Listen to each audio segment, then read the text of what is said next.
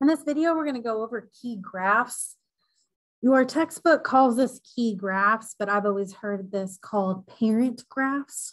But either way, key graphs and parent graphs mean the same thing. So all of these graphs here is just good to have them memorized. If you don't have them memorized, luckily,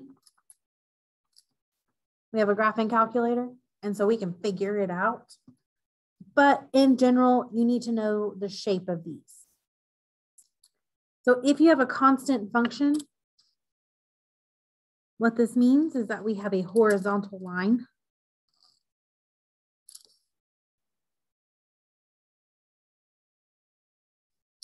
Where whatever that b is, that's what it's going through on the y-axis. An identity function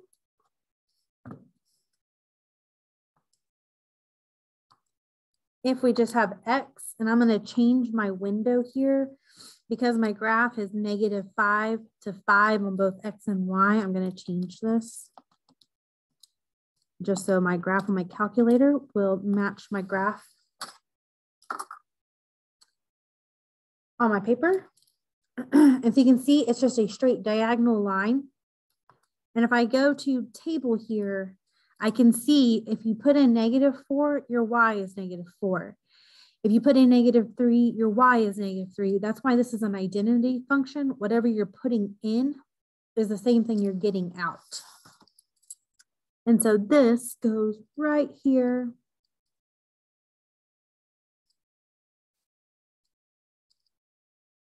Along that diagonal. So if you have a ruler, rulers are better, make it a little bit more accurate, but it's not the end of the world if you don't.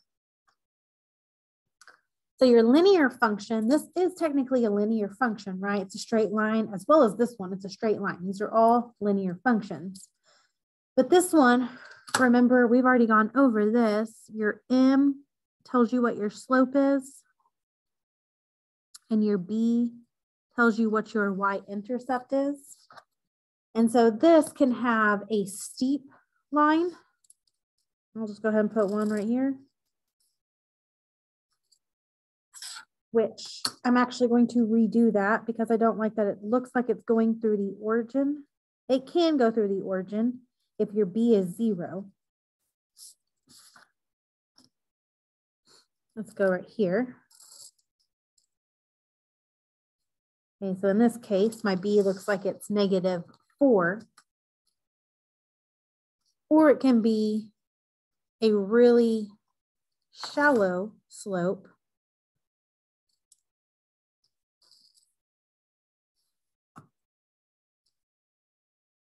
Something like this. Okay, so that's just two separate examples.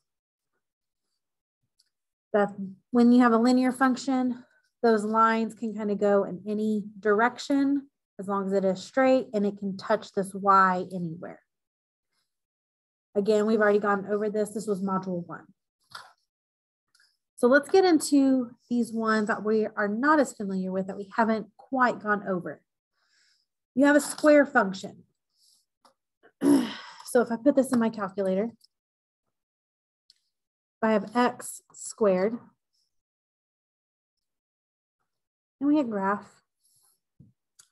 Here is my graph. It makes a U shape. This is called a parabola.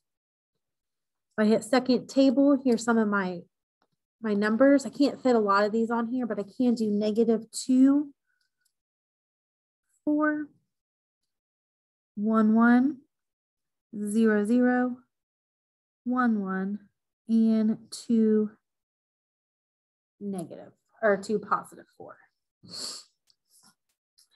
So then just kind of make this as precise as you can.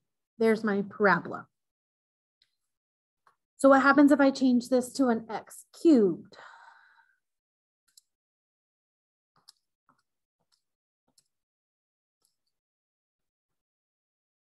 Now it looks like this right here, where this portion almost looks the same as my parabola. But now instead of this going up, now it comes down. If I look at my table, I can't put a lot of these on here either. In fact, even less. We've got -2, -8, which is off my graph. We have -1, -1, which is here. 0, 0, and 1, 1. Okay, but I do know that this is 2, -8, so, or +8, so somewhere up here. And then -2, -8, which would be somewhere down here, maybe. So comes here, and it changes directions and comes up this way.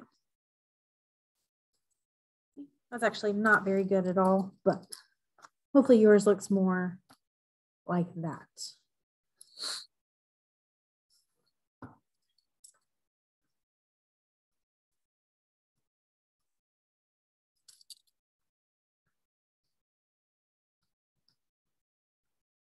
That's slightly better.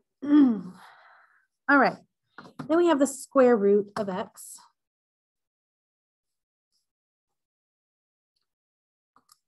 So square root of x.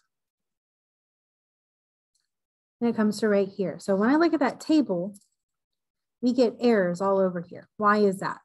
Well, my mathematical domain says I cannot take the square root of a negative number. So when I put the square root of -5, that's imaginary. And that says, nope, we can't do that. So my graph starts at 0, 0. Then I get 1, 1. Then I get 2 and about 1.5. 3 and almost 2. And then 4, 4, 2.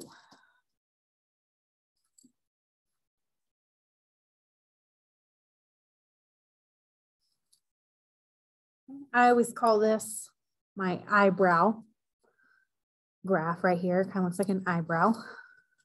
Okay. Next, we have the cubic root of x.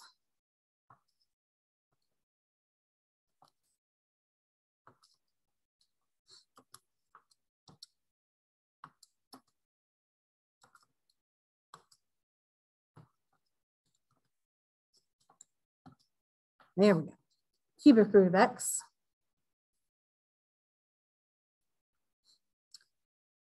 Okay, it kind of looks like this one, right?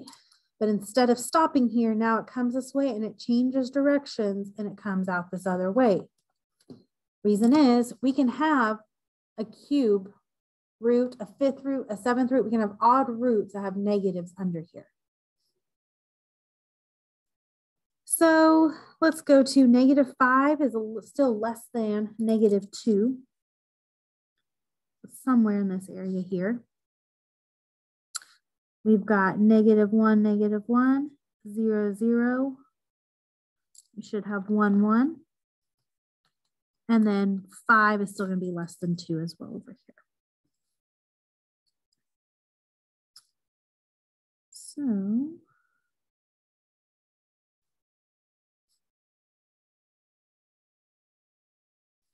something like that.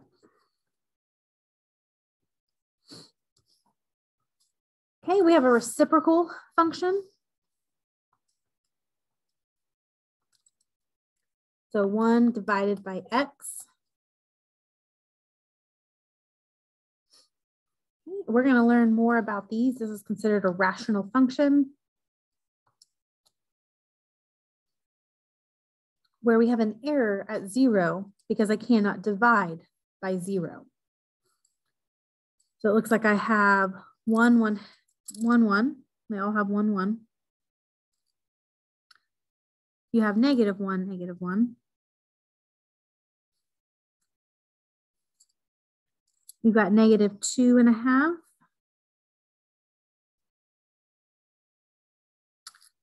And we have 2 and a +0.5.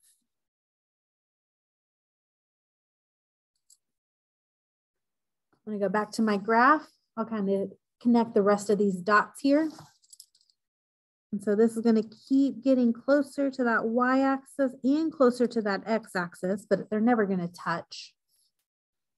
And same thing here, it's going to get closer to this x-axis And this way it's going to get closer to that y-axis, but never touch. What we have right here, I'm going to put dotted lines. We have what's called asymptotes. And when we get more into rational functions, we're going to learn more about those. And then lastly, we have the absolute value of x.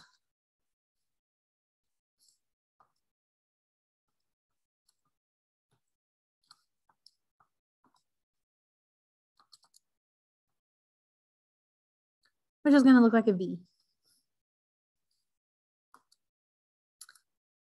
When I go to -5, I got -5, 5, -4, 4, -3, 3. It always comes out positive.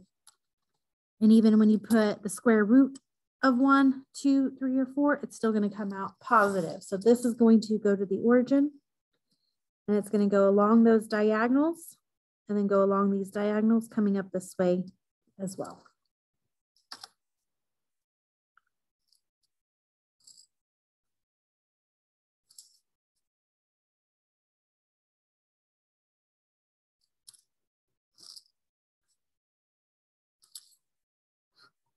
Okay, these are your key graphs here. Pause if you need to make sure you get those all copied down. And then I showed you a little bit, not with a great detail, but a little bit how to put that into your calculator in case you don't know when you need to know.